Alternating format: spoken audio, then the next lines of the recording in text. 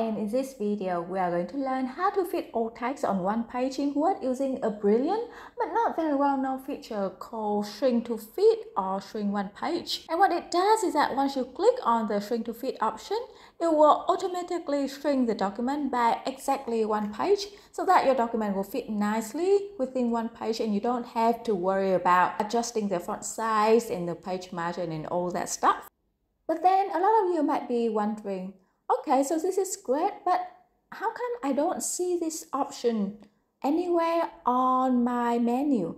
Well, this is because not many people uses it, so it's not part of the regular menu, but you can always pull it out. Let me show you how. All right, so I'm going to remove this. First, go to the quick access toolbar and then right click and select more commands.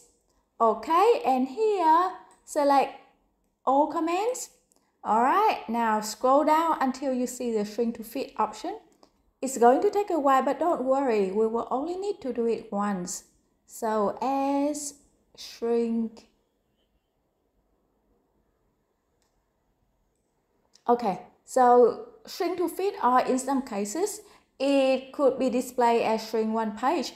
So click shrink one page and click on add to add them to your quick access toolbar. Okay, and then press OK. And you can see that shrink to fit is now part of your quick access toolbar. So I'm going to put in some more dummy text because what shrink to fit does is that it will shrink the current document by exactly one page. So if you have a 3-page document that you want to fit in nicely within 2 pages, for example, this is a document. It's just 2 pages plus 2 lines in the 3rd page, and we want to shrink it so that it fits nicely within 2 pages.